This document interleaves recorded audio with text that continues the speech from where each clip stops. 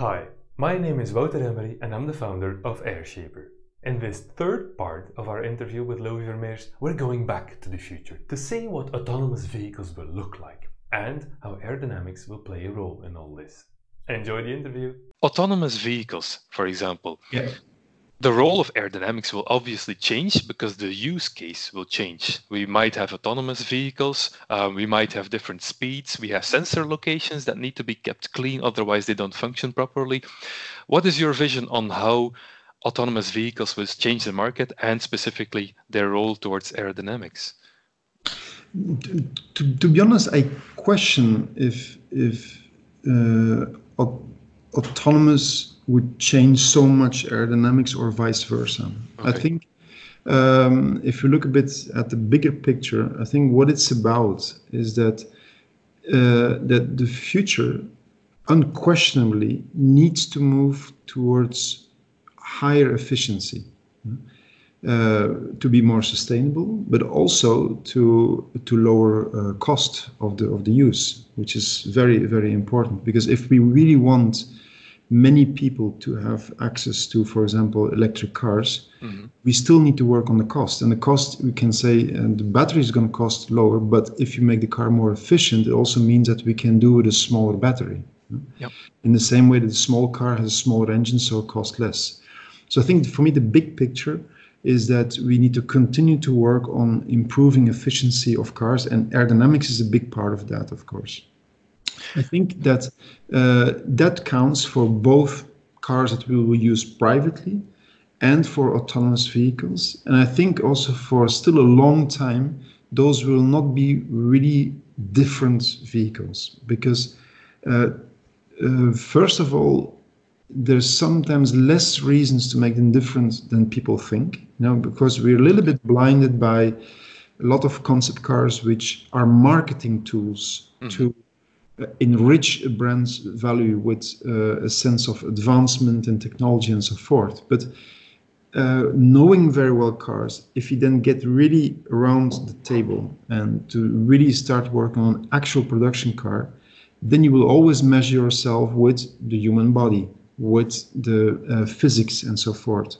And so where cars are now are, of course, part of their drivetrain or part of taste and fashion and so forth. But for a big part, they're also parts of those fundamental contents of a car. That's why a Tesla 3 does not look fundamentally different than, let's say, a normal car. Actually, it looks almost like archetypical. It's a bit lower in the front because it doesn't have the engine. But for the rest, it's more defined by where the people sit, where they sit compared to the wheels, how we do the cabin around that with some of the reasonings I explained before, and so on. So I don't see it happening that if we design a purely autonomous car, we say, okay, we're going to do totally different. That could happen the moment we have totally different laws for autonomous cars. Yeah. Level 5, and then it's possible. Yeah. Yes, because the one aspect that can really influence a lot is if we change the rules on visibility. Because now the visibility you need is defining, for example, more or less the position of your A-pillar.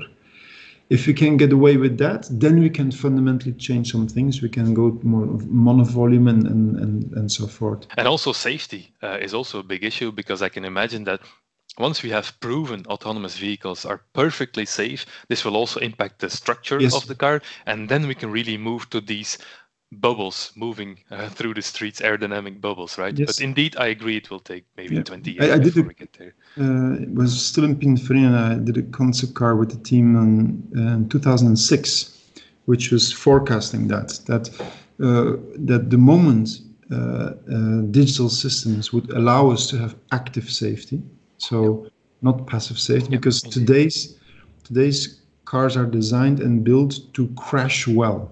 Yeah, indeed. The moment that we have cars that are designed to avoid crashes, of course, then we get rid of a lot of the built-in passive safety. I think that's a very interesting aspect, because if cars have fully proven active safety, so we can avoid crashes, then we can then make them much lighter. I think that will have a bigger impact if we could get to that point, to the physiognomy of the car, because many things of how people sit in a car in relation to the wheel and so forth has to do with safety. So that was it for the third part of our interview with Lowie Vermeersch.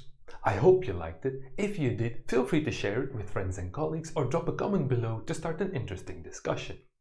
Stay tuned for more, by the way, because in the next video we will discuss the future of sports cars. Thanks for watching. See you soon. Bye bye.